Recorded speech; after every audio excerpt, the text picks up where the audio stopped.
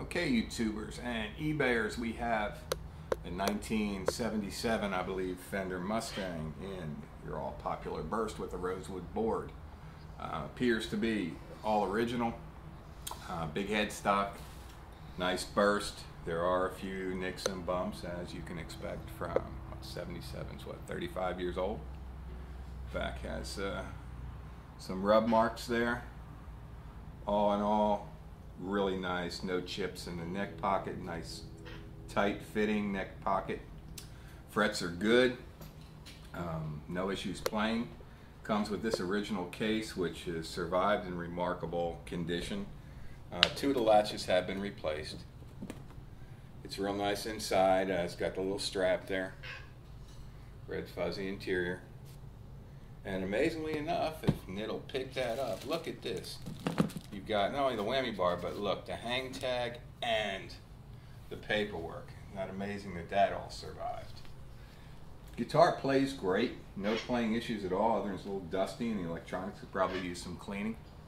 The only issue I can find for those of you who are really picky, and the reason I'm saying it's a player, is if you look, there is some kind of residue from a sticker, a decal, a painting, I don't know what. It's very well done. It's some kind of bursty Indian thing, but it's there. And if that's an issue for you, I have not tried to remove it. I'm not going to. I don't see how that's going to bother anybody tremendously, unless, you want to buy a George Gruen guitar, and pay $3,000 for the same guitar. The rosewood's nice. The frets all work well. They are the lower vintage style frets. But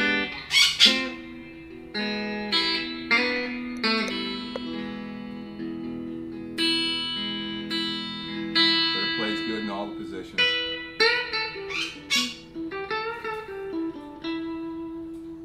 Okay, that is the bridge pickup there. And let's take the bridge pickup out and we'll put the neck pickup on.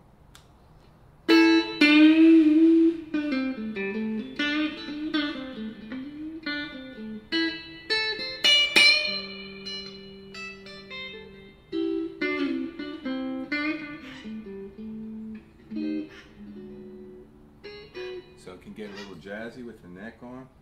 And of course then you've got all your little out of phase combinations for your punk rockers and stuff. Your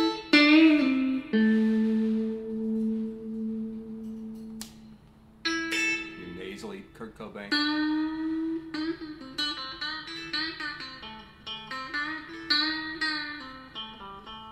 Also good for some Jack Blake kind of beat.